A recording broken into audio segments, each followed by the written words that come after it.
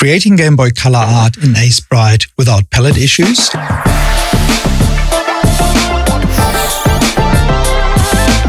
Hi, I'm Stello. Palette Guard is a free plugin.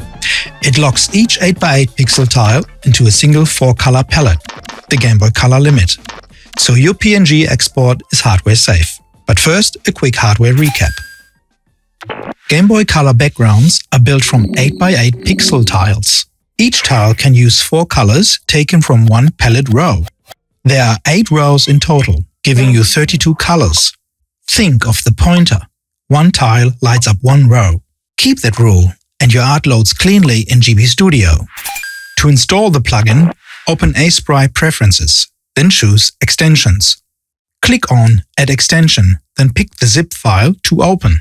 You can then find the plugin under Sprite GBC Palette Guard. Next, let's do some palette preparations. Line up your swatches in rows of 4, so rows 0 to 7 are obvious. Start the plugin and choose Initial Setup.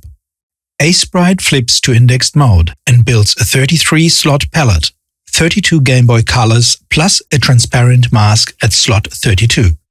Palette tools. 3 buttons, 3 jobs. Apply official GB Studio version 4 palette.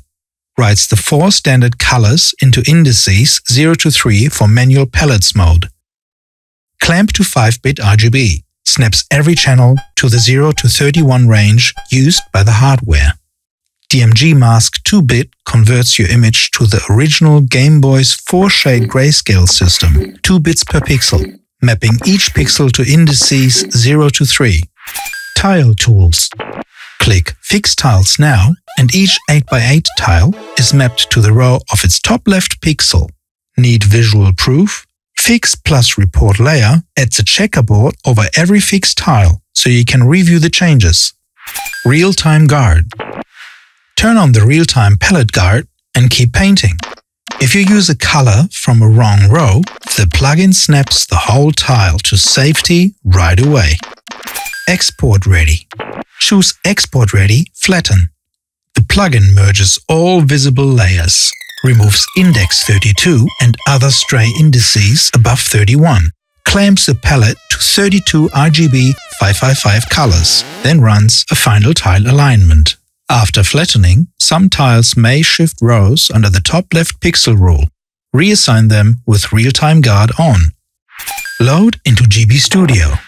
Save the flattened PNG and drop it in your project's Assets Backgrounds folder.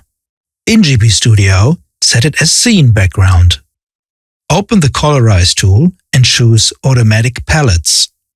Because every 8x8 tile uses only 4 colors and we stay under 8 palettes, it loads as is. Done! And that's the Game Boy Color Palette Guard. Know someone manually remapping tiles at 2 AM? Please share this video with them. Download from the link below. Now go make some hardware-faithful pixel art, and thanks for watching.